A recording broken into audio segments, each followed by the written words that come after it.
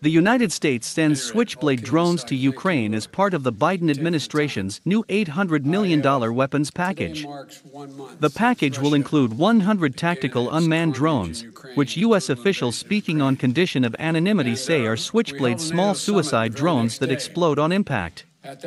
What exactly do we know about this flying weapon, and what difference can it make in the war in Ukraine?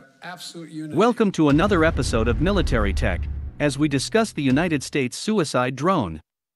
Drones that crash into their targets represent a new phase of U.S. weapons in Ukraine, which have mostly been anti-tank and anti-aircraft weapons to date.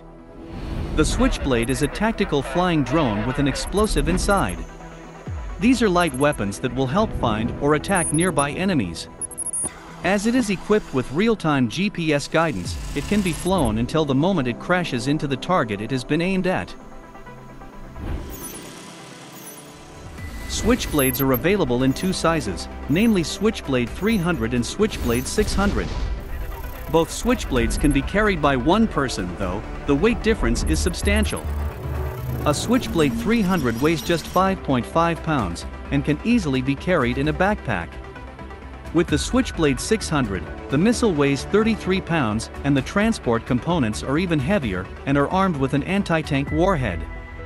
The Switchblade 300 can hit targets over 6 miles away and can fly 15 minutes in total.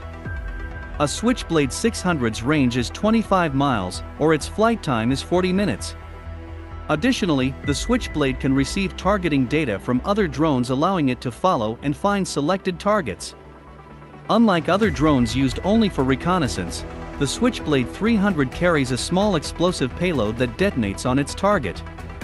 AeroVironment is the company that manufactures these drones, and it describes them as tactical missile systems, which kind of explains their dual roles. That is the role of being a scout machine and an attacking weapon.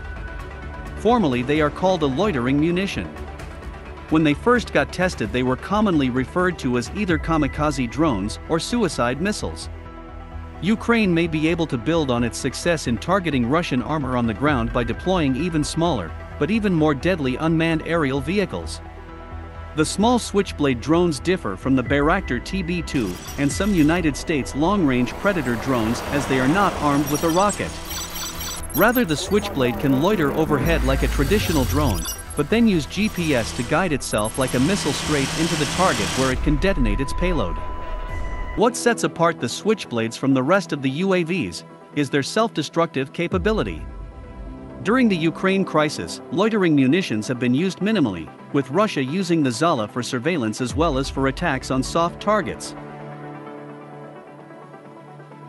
However, the use of the Turkish TB2 has been mostly used by Ukraine forces with great success. The AeroVironment Switchblade, on the other hand, could soon be a weapon in Ukraine's arsenal, which would be bad news for Russian tanks.